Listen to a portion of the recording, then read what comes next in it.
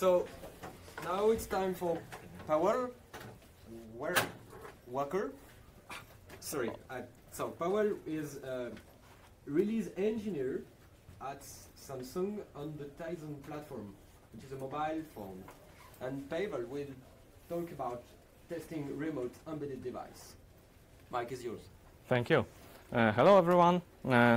As I was introduced, I work at Samsung R&D Institute Poland, and I'm currently involved in Tizen release engineering team.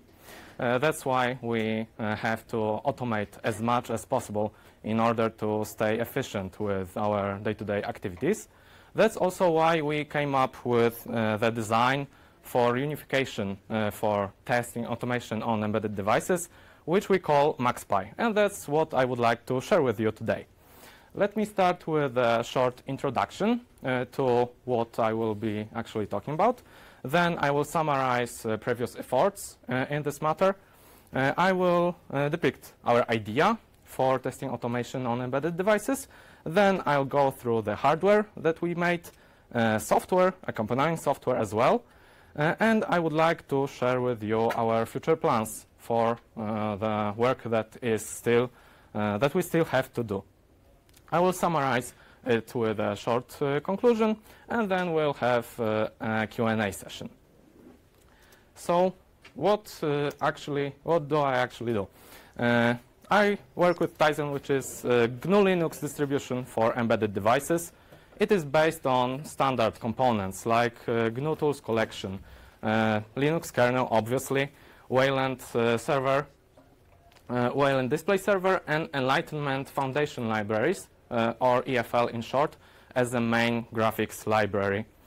And Tizen is mainly used on consumer devices like mobile phones, wearables as well, but also TVs, fridges, as in Family Hub, and since May 2017 with Tizen 4.0 Milestone 1 on IoT devices as well.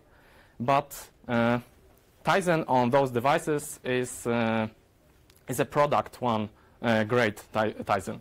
What I do is work on platform, which is being developed by contributors all over the world with R&D centers in India, USA, South Korea, and Poland as well.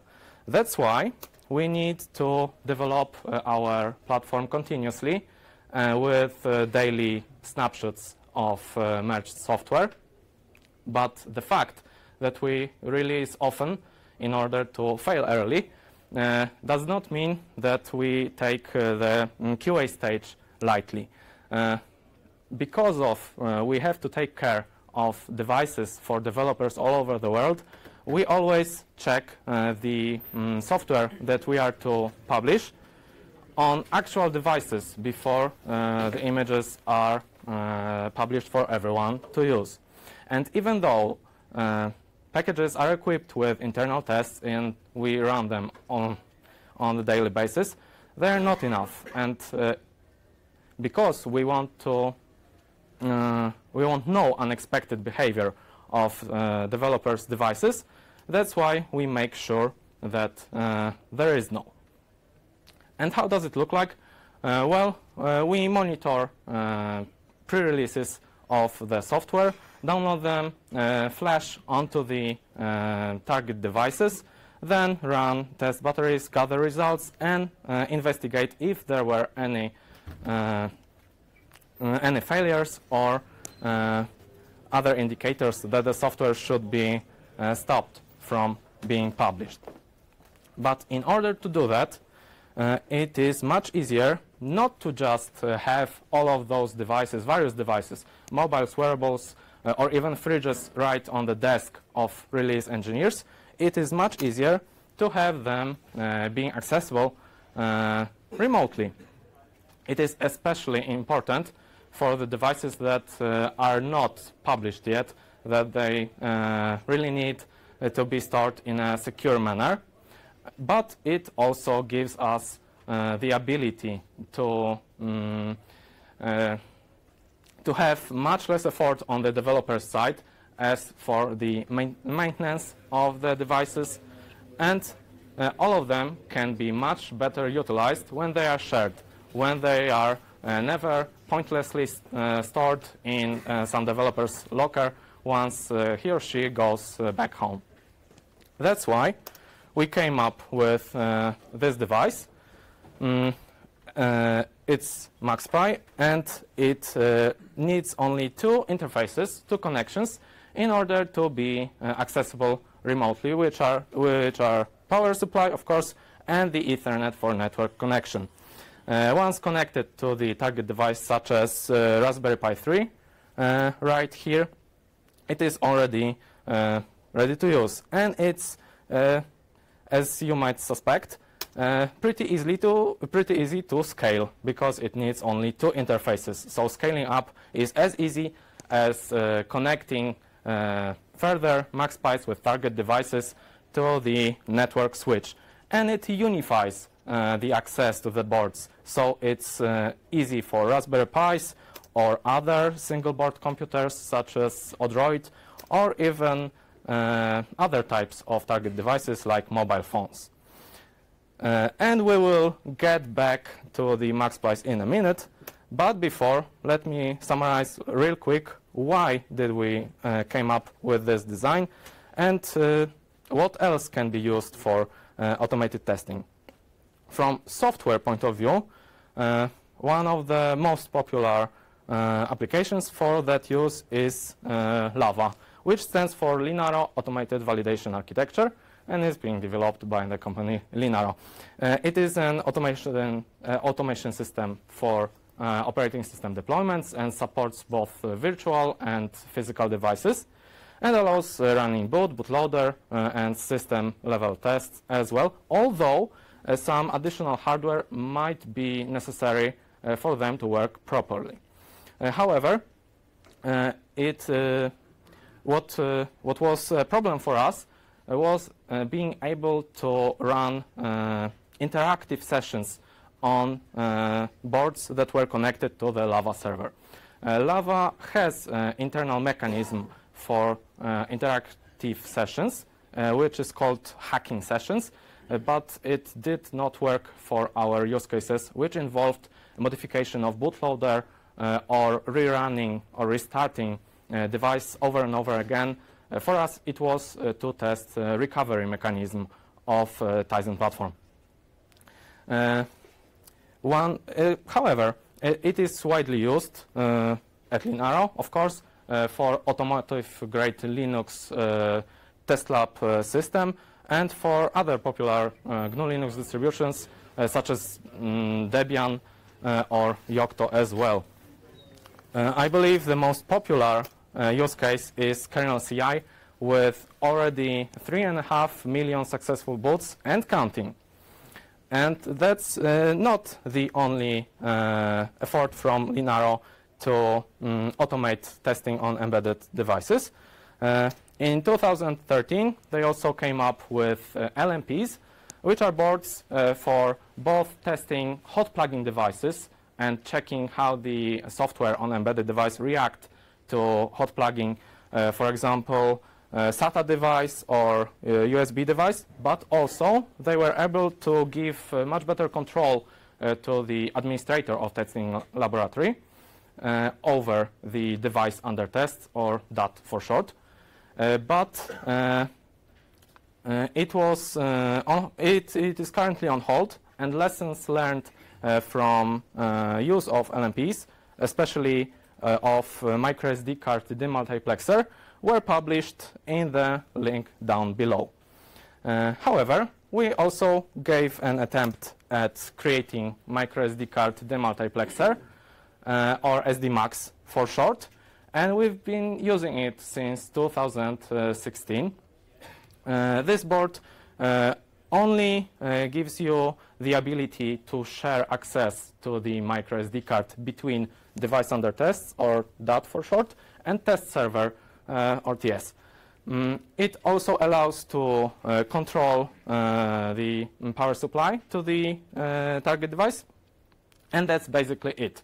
It does not know anything else about target device, and it only gives you this to small features. However, it was pretty useful for us, and not only for us. Qt company and also Ableton, which you might have heard of, were able to recreate this setup because we thought it would be great to share it with others, and we published all the schematics and software and other related materials in the Git repository, and used only open source software for that so that everyone can use it, or even fork it, like Resin.io, who thought that it would be great to have some indicators on board and created AutoHAT board on the basis of our SDMux. Unfortunately, we ran into some issues using SDMuxes, and the main issue that we got was the instability of the connection on the USB between the SDMux and test server. Every 3 to 6 months, test server was unable to enumerate another devices on the USB hubs, and that the 71 errors are protocol errors, which you can see, which led to downtimes of our testing laboratory, which we were not all right with.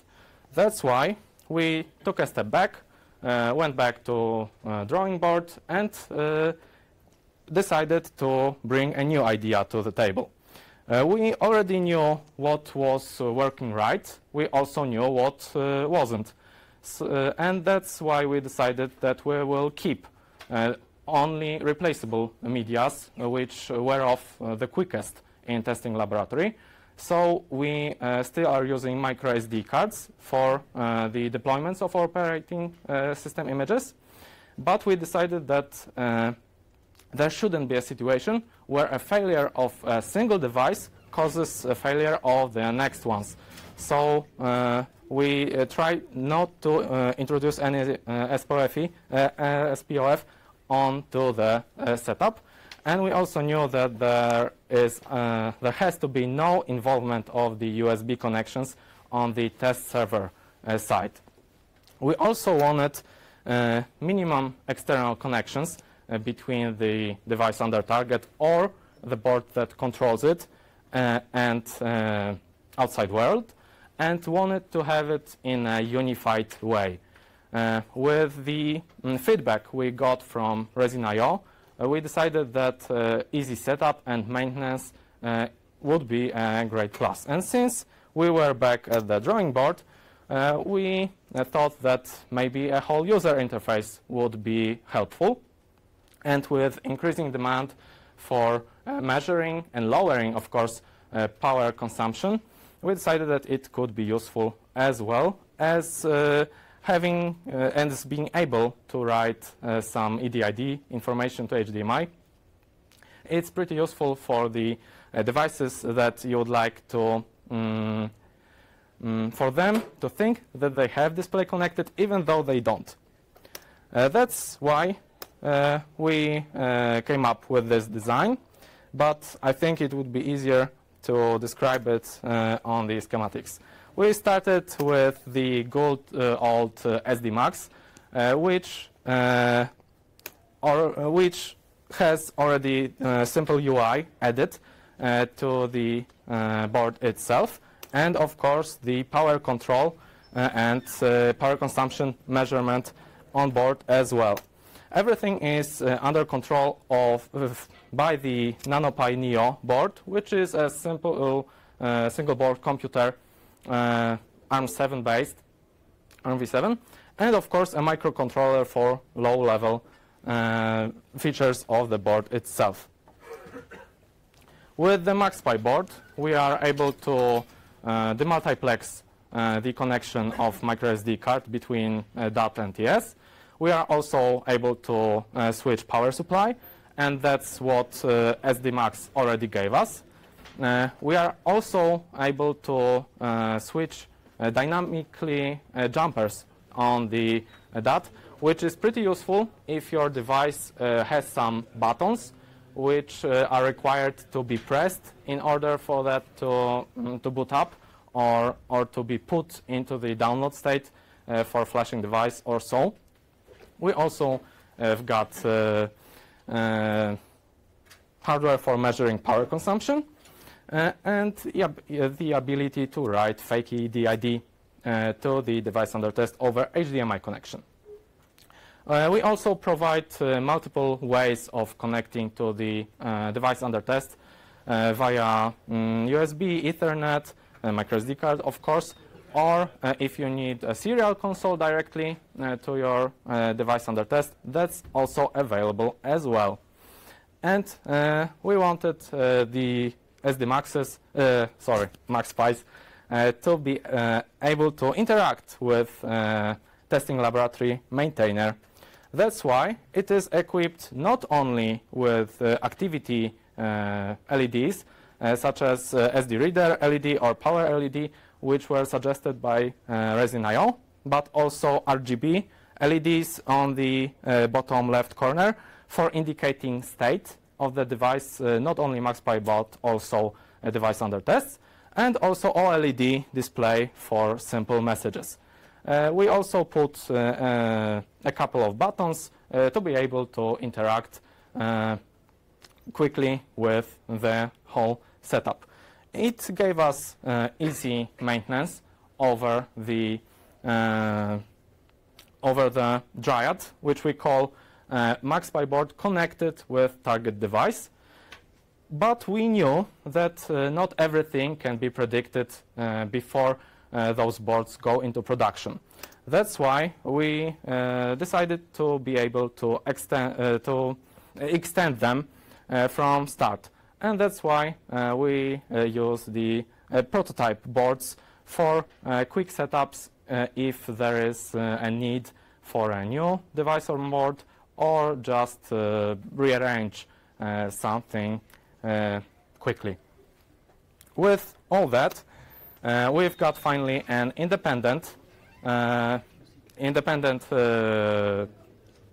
controller for devices under tests, which does not require any test server, which is aware of its state and can indicate any failures or unexpected behaviors, which is also easy to maintain and extensible from the ground up if there is a need to be extended.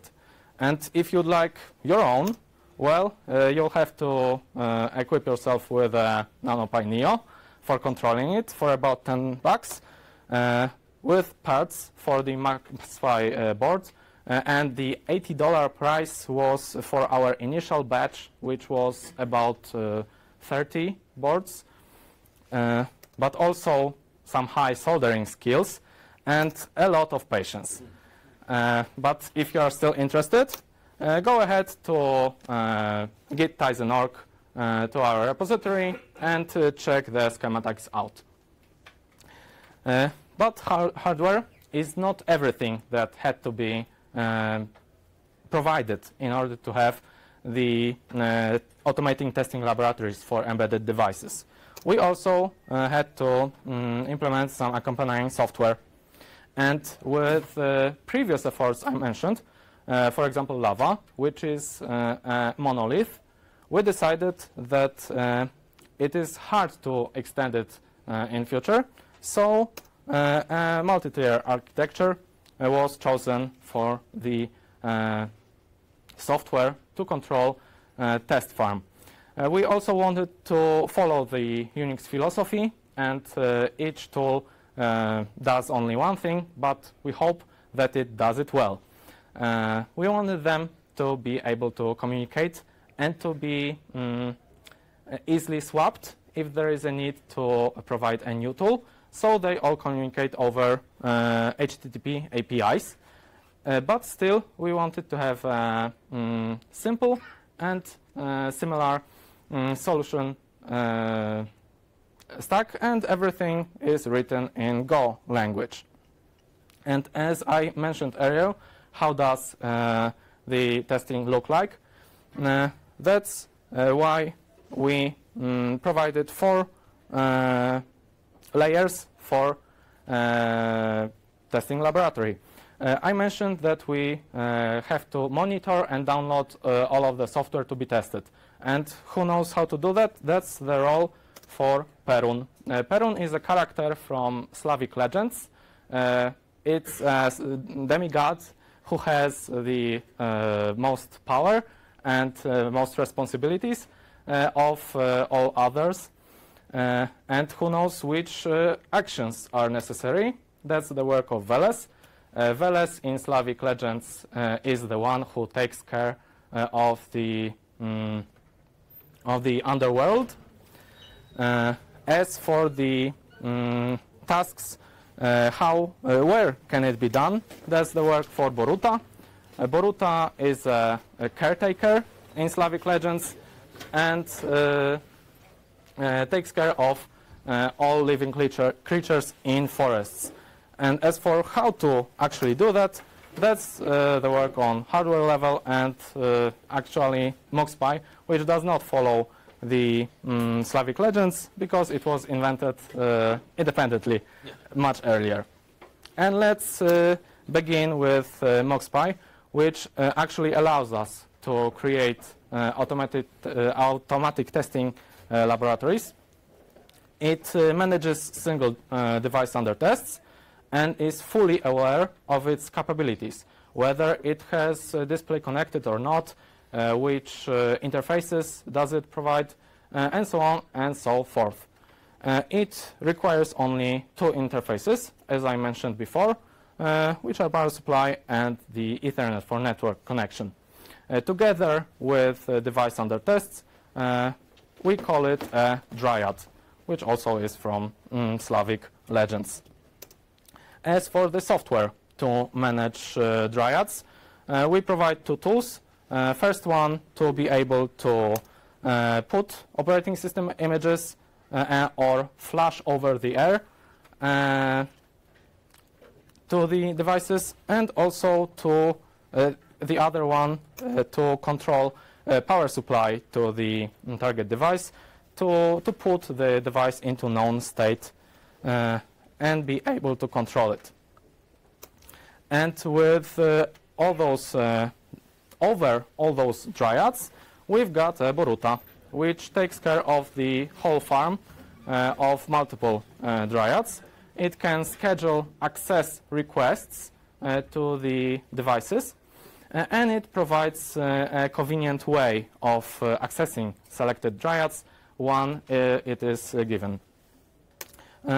Single Boruta server takes care of multiple dryads, and a single dryad hooked up into the Boruta server starts in maintenance mode, which is then moved to the idle or unallocated by the testing laboratory maintainer. If such dryad matches requirements for the access requests, then Boruta prepares environment for that, setups tunnel or SSH tunnel or other way of connecting to the device under test if it is necessary, and then actions can be performed on the target devices directly. Once they are finished, devices go back into the unallocated state and can be reused after that. But I believe no one wants to do that on their own all the time. That's why we also provided a Veles, which is a lightweight testing framework inspired by Lava, and it provides similar to Lava interface based on YAML job definitions, which we try to stay as close as possible to the Lava syntax. So we also allow the same stages of device under tests, which are deployment, boot, test, and of course collection of the results.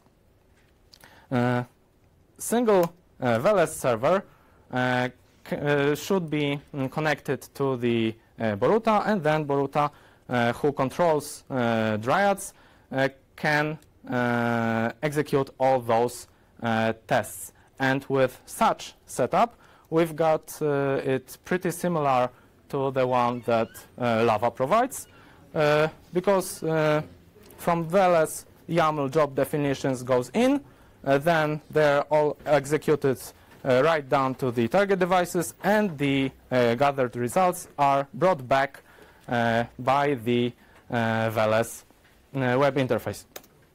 And that's actually its main purpose, to automate the actions that are being performed on the device under tests. Actually, that's all that Veles provides. It only parses a YAML job definition, collects all the assets that are necessary for the job to be completed, requests access to the device under tests from Boruta, and then perform the actual actions. But I also mentioned that there should be a layer which actually has to know what should be done. And that's the work for Perun, which is our layer for, or maybe a dashboard would be a better word, for actually testing the operating system images, which schedules the verification on the basis of what is being pre-published for Tizen. Perun is the layer that actually automates the quality assurance step of what we do at Tizen every day, so the release engineering duties. Perun also has to be connected directly to the Veles server, and that's how Perun provides us with results. It crawls a single URL with operating system images, reports any change that could be detected, submits Veles jobs on those detected changes, collects artifacts from the test execution, interprets them so that we won't have to, and that's how we know whether a new release can be published or not. And with this layered setup, we think that it's kept pretty simple, but also decoupled. If you only need software to, and hardware, of course, to unify access to your various target devices, then go ahead, just take MuxPis, connect them to your devices, and with two interfaces, power supply and network connection, you'll have access to them remotely. If you already have such hardware and you don't want our, then replace it with your own, but maybe you would like to be able to schedule your tasks or schedule remote access requests. And for that, you might find our Boruta useful. Or maybe you already have your own testing framework and you do not want Veles, but Boruta with MuxPis would be pretty useful. Or maybe you think that our Golang implementation should be reworked, and you have already your JavaScript dashboard, your Python-based testing framework, and you schedule access to the devices under tests with Java Jenkins. But maybe the MuxPi would be the hardware you would like to use for the unification of your environment. That is also possible as long as the communication over HTTP APIs is set with the specification we provided. So that's what we've been working so far. And what about the future? We will focus on the audio I/O and testing the audio functions of the single board computers and other embedded devices as well. We will investigate the possibility of having USB Type-C, as more and more devices are equipped with it, and it could be pretty useful. And for the better control over the dryads, we also think about having a serial console with embedded converter on the board itself. As for the software side, we will provide convenient web interfaces for current players, since what we currently have are only CLI tools. We also want to provide service state management in case there are some failures on the server side, and also provide a new layer or even more of them to automate the whole setup further. And if you'd like to know more about those devices, go ahead to our wiki pages, or you might also, where you might also find our lessons learned from the SDMux board. If you have some questions, go ahead and drop us a line at mailing list or poke us at IRC channel Tizen on Freenode. So to sum it all up, we currently got a setup which can be quickly made and is pretty easy to maintain. We finally divided all the responsibilities that are in testing laboratory, and no developer has to do it, has to do them all by himself. We've got parallel execution of all those tests on target devices and sharing devices for better utilization, and a unified environment, which we've been pretty happy with so far. If you have any questions about this board or software or the laboratory setup, I would be now more than happy to answer them. How many physical devices do you have in this system at the moment? All right. The question is how many devices do we have in our testing laboratory? And currently, I believe it's around 50. The next batch would add around 100, but we never went with more so far. Did you try to run Lava Dispatcher on those boards? Did you have the usual user that is it possible? The question is about Lava Dispatcher and running it on the MuxPi board. We haven't tried it, but it would be possible.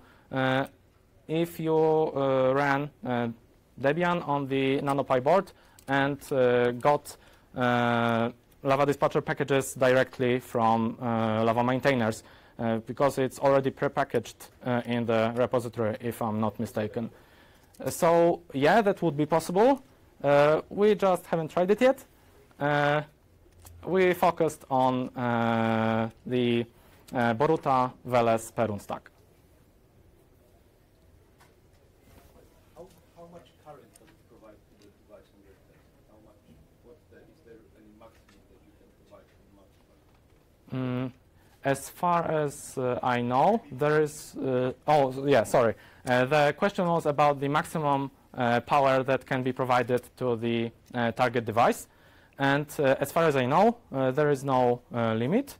But I believe that it would be much safer to ask that on the mailing list directly to the board designer. Yeah? I mentioned that there's a few people in this room that are thinking that maybe they could go and make one of these boards. And obviously it would be more efficient to make one batch. So I was just wondering whether it would be okay to like post on your mailing list so people can post on your mailing list to coordinate All right, so the question was about making a bigger batch of MuxPi boards and about gathering all interested on the Tizen mailing list. Tizen is an open source project, so everyone is invited to discuss and to post new information there. So I see nothing that could prevent from it. How about reading the HDMI image from the HDMI port? They transfer that? All right, the question was about the HDMI on the board and getting image from the HDMI. Currently, only the PCC line is connected for the EDID information, and it's having the image over the HDMI is a complex topic, and for now, it's out of our current scope. Sorry.